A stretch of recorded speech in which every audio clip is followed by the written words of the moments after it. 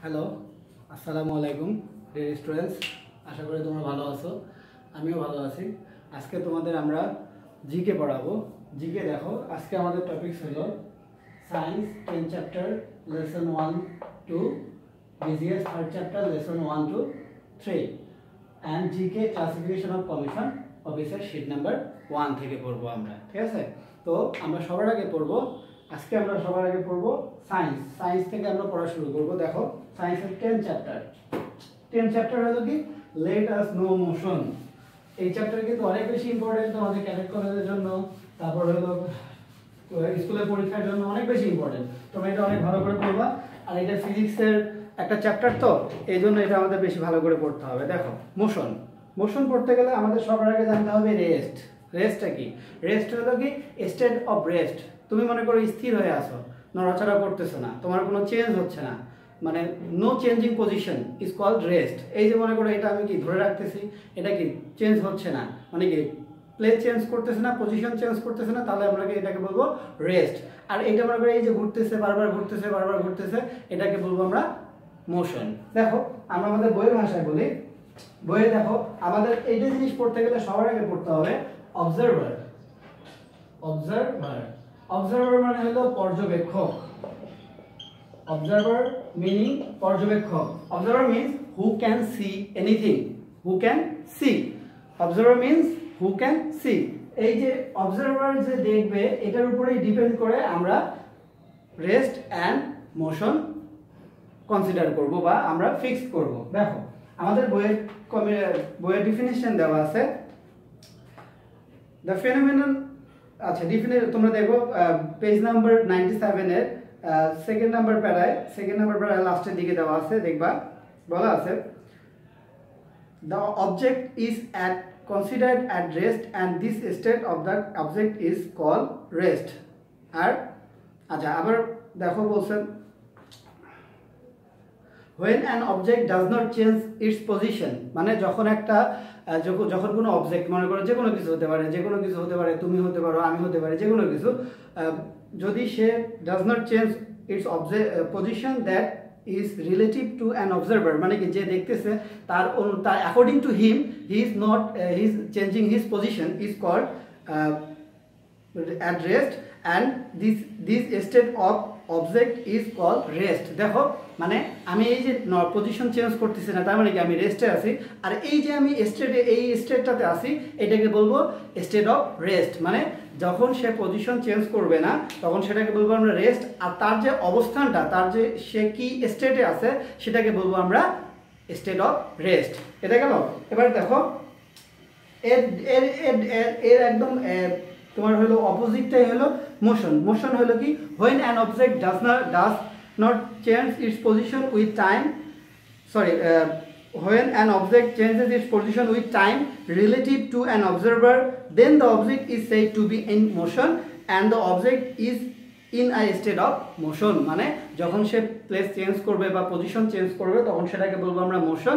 আর যদি সে কোন অবস্থায় আছে, কোন পজিশনে আছে, সেটাকে বলবো আমরা স্টেট অফ মোশন। তাহলে আমাদের কি দেখা গেল যে আমাদের ডিফিনেশনটা ভালো করে মনে রাখবা।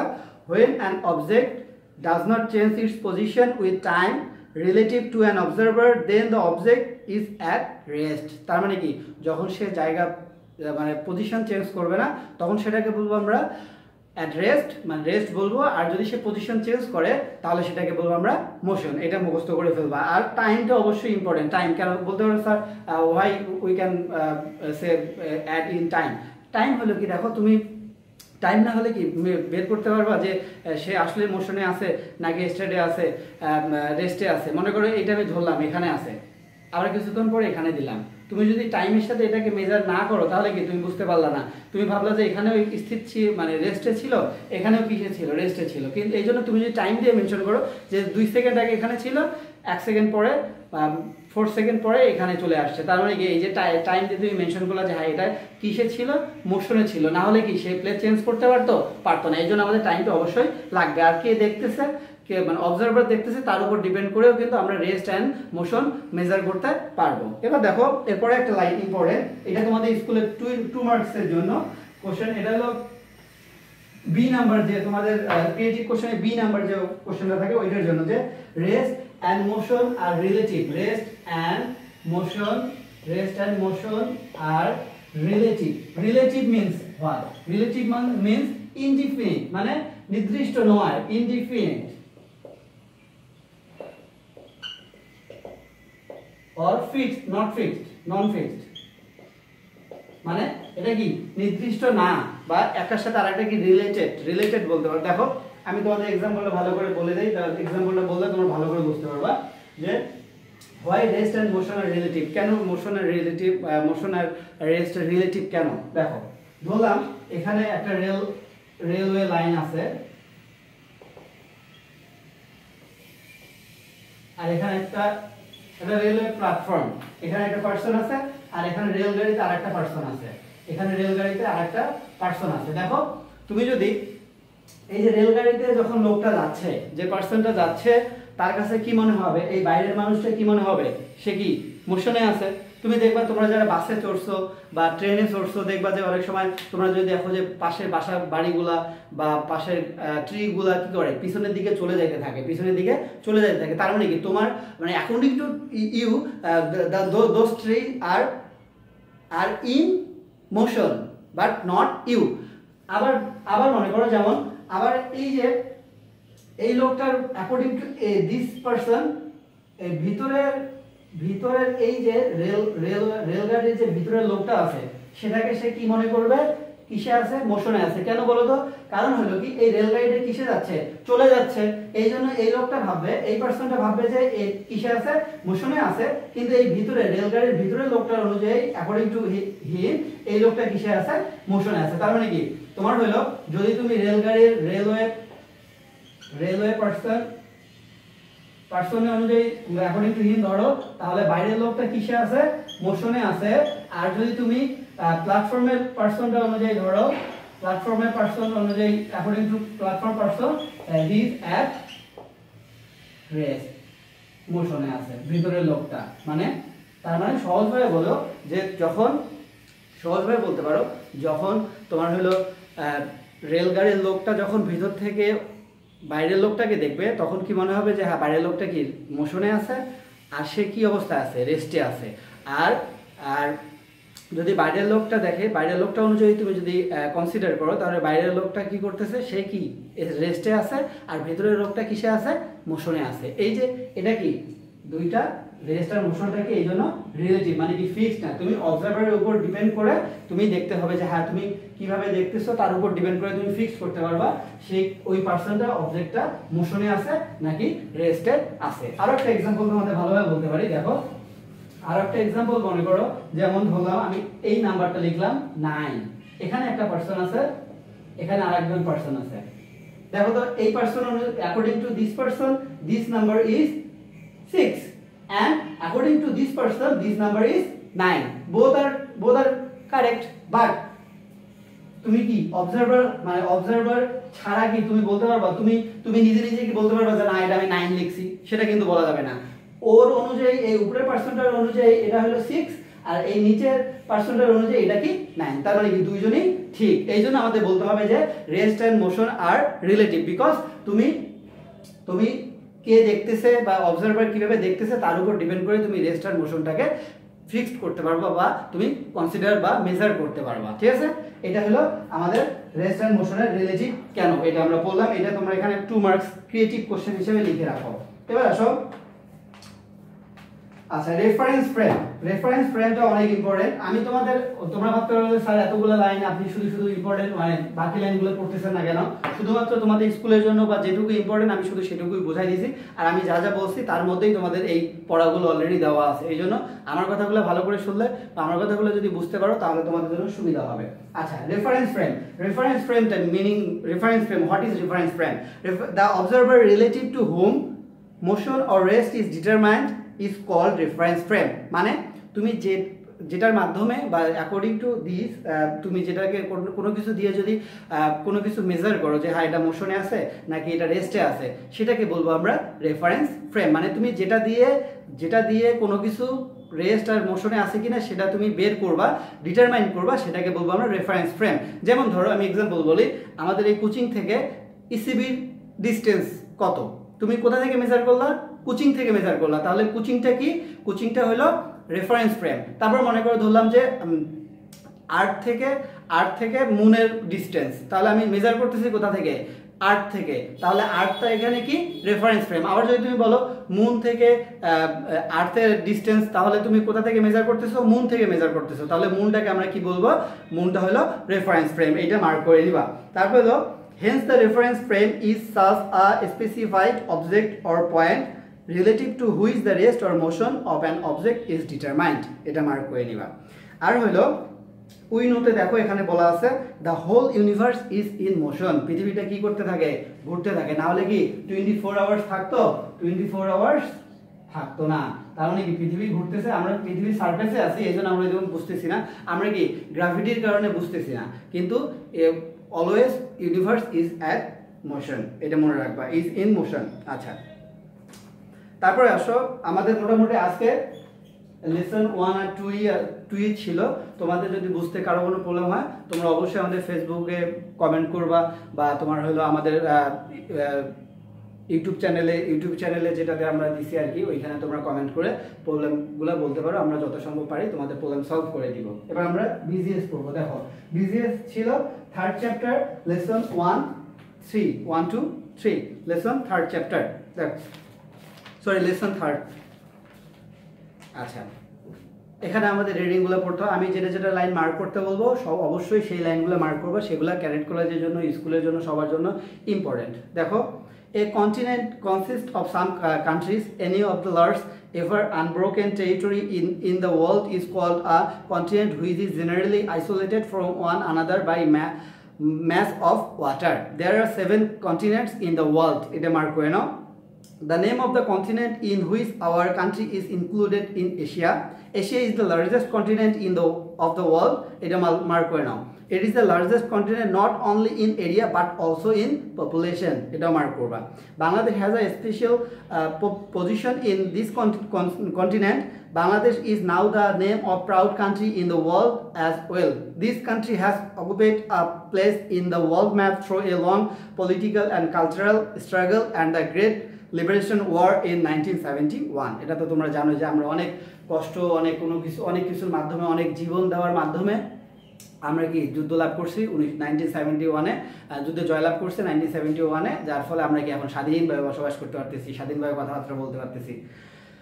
Besides continents, there are oceans such as the Pacific Ocean, the Atlantic Ocean, and the Indian Ocean. The 2 oceans are the South Ocean and the North Ocean. These oceans play different roles in physiographic, climatic, economic, and various other fields of human life. Eta mark kore nite paro. In addition to oceans, there are some big seas like the Arab Sea, the Red Sea, and the Mediterranean Sea, etc. The Bay of Bengal is the south of our country. Eta mark kore niba. In fact, it is a gulf which is included in the Indian Ocean. Eta most important. Eta mark kore niba. Gulf mane ki উপসাগর, এটা mark kore নাও। আচ্ছা, geographical lesson 1, geographical introduction to continents. We have come to know that there are 7 continents in the world. There are Asia, Africa, Europe, North America, South America, Australia, and Antarctica. Only 29% of the world area in land mass. Eta mark korba. তাহলে water কতটুকু? Water হলো 71%, আর land হলো 29%. The rest is mass of water. Many island and group of island are also situated on this mass of water.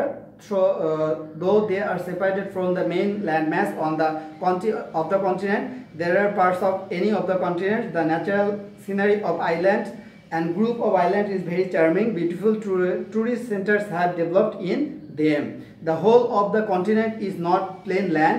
In addition to the plain lands, there are many other natural variety, including hill mountains, plates, forests and rivers. In the world map, Bangladesh is located in the continent of Asia and Indian subcontinent. এটা mark করো। বাংলাদেশ কোথায়? Asia মহাদেশে, Asia কন্টিনেন্টে, আর কোন সাবকন্টিনেন্টে? Indian সাবকন্টিনেন্টে।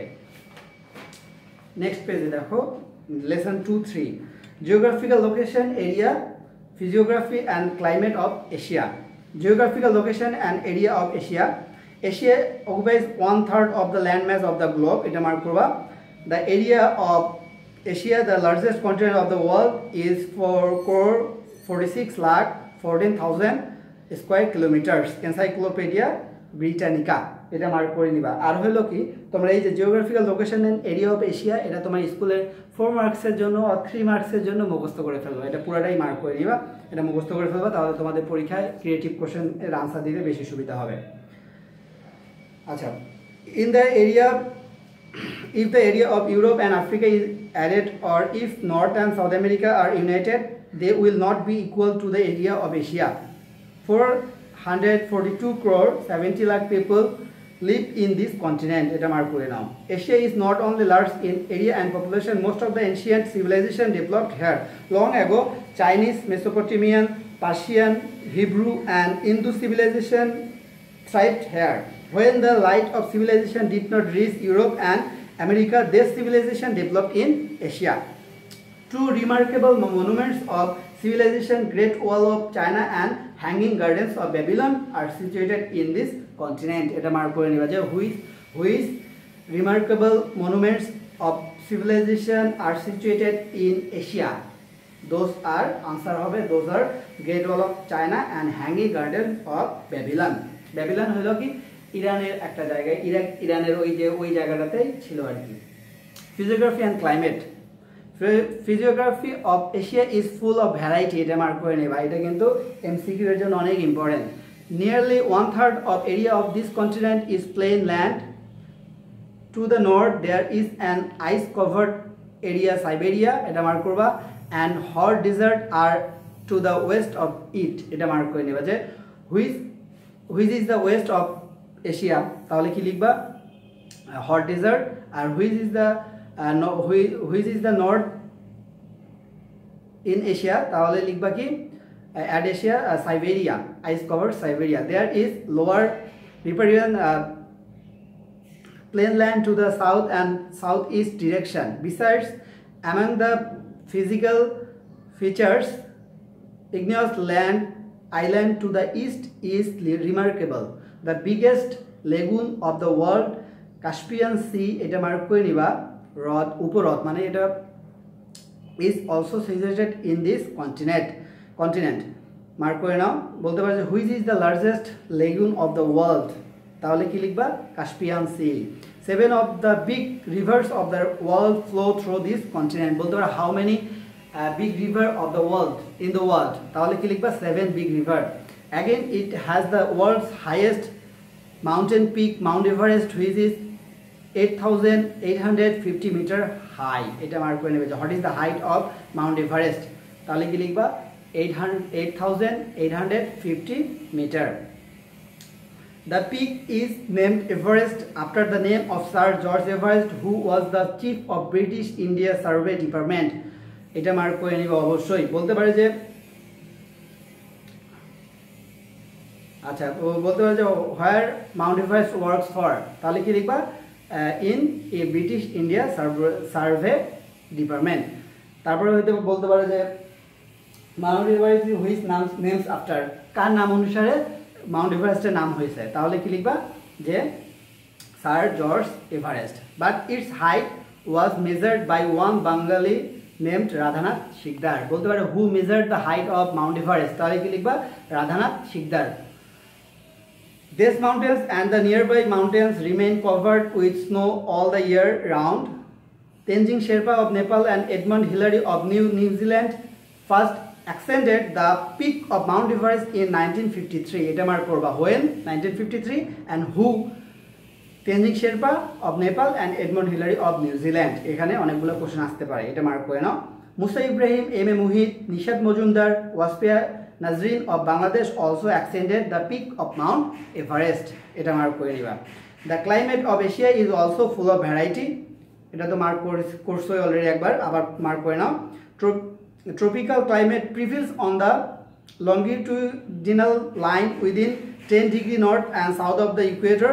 Excessive heat and rainfall throughout the year are features of this climate. এটা mark করে নেবা যে এটা হয় কি তোমার বর্ষাকালে বেশি বৃষ্টি, আচ্ছা এটা এর পরের লাইনে দেওয়া আছে rain abundant summer and রেইনলেস winter is the main feature of monsoon climate. বলতে পারছো what is the main feature of monsoon climate, তাহলে কি লিখবা, তাহলে লিখবা rain abundant in summer and রেইনলেস winter, এটা মার্ক করে এটা লিখে ফেলবা।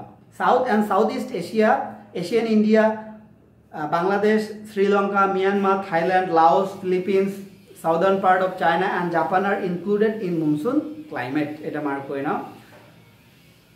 Drought and difference of temperature have created desert areas in the Middle Asia, এটা মার্ক করতে হবে না। তাহলে মোটামুটি আমরা এটা পড়ে ফেললাম। এটা এরপরেও তোমাদের যদি যেগুলো যে লাইনগুলো আমি মার্ক করতে বলছি সে লাইনগুলো অবশ্যই মুখস্থ করে ফেলবা। আর তোমরা কি করবা, এই যে geographical location and area of Asia, এটা স্কুলের পরীক্ষার জন্য 2 মার্কসের জন্য মুখস্থ করে ফেলবা। আর যে লাইনগুলো মার্ক করে দিলাম এগুলো অবশ্যই পড়ে ফেলবা, ঠিক আছে। এরপরে পড়বো আমরা শীট নাম্বার 1। শীট নাম্বার 1 দেখবা তোমাদের কাছে আশা করি আছে শীটগুলো কিন্তু হারাই ফেলবা না, শীটগুলো কিন্তু অনেক বেশি ইম্পর্টেন্ট, এটা তোমাদের সারা জীবন লাগবে। জিকে গুলো সবসময়ই লাগে আমাদের সব পরীক্ষাতে, যে কোনো ধরনের অ্যাডমিশন টেস্ট বলো বা যে কোনো ধরনের কম্পিটিটিভ এক্সাম বলো না কেন, এগুলোতে আমাদের বেশি কাজে লাগে। আচ্ছা, ক্লাসিফিকেশন অফ কমিশন অফিসার, এগুলো অনেক পরীক্ষা আসে, অনেকভাবে আসতে পারে। যেমন হলো তোমাকে রিয়ারেঞ্জ দিতে পারে, যে রিয়ারেঞ্জ দেন, মনে করে বললো মেজর, লেফটেন্যান্ট, তারপরে বললো জেনারেল, এগুলো দিয়ে মনে করো তোমাকে বললো রিয়ারেঞ্জ দেন, তাহলে তোমাকে কি করতে হবে, তোমাকে এগুলাকে মানে লোয়ার র্যাঙ্ক থেকে হায়ার র্যাঙ্কে লিখতে হবে, তোমাকে লেখাইতে হবে। আমরা জানি সবার আগে কে, লেফটেন্যান্ট, মানে লোয়ার র্যাঙ্ক হলো প্রথমে লেফটেন্যান্ট, তারপরে হলো মেজর, তারপরে হলো জেনারেল, এইভাবে তোমরা লিখবা। আবার আরো অনেকভাবে আসতে পারে, যে which is the lowest rank মানে র্যাঙ্ক অফিসার অফ আর্মি, তাহলে কি লিখবা, সেকেন্ড লেফটেন্যান্ট। বলতে পারে which is the highest rank of army, তাহলে লিখবা কি, জেনারেল। তারপরে আবার আরো অনেকভাবে আসতে পারে, যে বলতে পারে যে what is the same rank of colonel in navy, তাহলে কি লিখবা, কর্নেলের সমমর্যাদার, মানে সেম র্যাঙ্ক হলো সমমর্যাদার হলো নেভিতে বলা হয় ক্যাপ্টেন, কি বলা হবে, ক্যাপ্টেন। আমরা অনেকভাবে আবার উল্টোভাবে বলতে পারে যে the same rank of commander, what is called the same rank of commander in army, তাহলে লিখবা কি, কমান্ডারের সেম র্যাঙ্কে কি বলা হচ্ছে, লেফটেন্যান্ট কর্নেল। এইভাবে পড়ে ফেলবা, মানে দুইভাবে পড়ে ফেলবা আর মুখস্থ করে ফেলবা, যেভাবে আসুক না কেন, যাতে তোমরা কোশ্চেনের আনসারগুলো দিতে পারো। তাহলে আজকে মোটামুটি আমাদের টপিক শেষ। তোমাদের কারো যদি কোনো প্রবলেম থাকে, আমি আবার বলতেছি, তাহলে তোমরা অবশ্যই কমেন্ট করে জানাবা। যদি প্রবলেম হয়, তারপরে ফোন নাম্বার আছে, তোমরা ফোন দিতে পারো, তাহলে তোমাদের প্রবলেমগুলো আরও বেশি সলভ করে দেওয়া যাবে। আশা করি ভালো থাকবা, আর বাসায় পড়াগুলো সবগুলা কমপ্লিট করে ফেলবা। সবাই ভালো থেকো, আল্লাহ হাফেজ।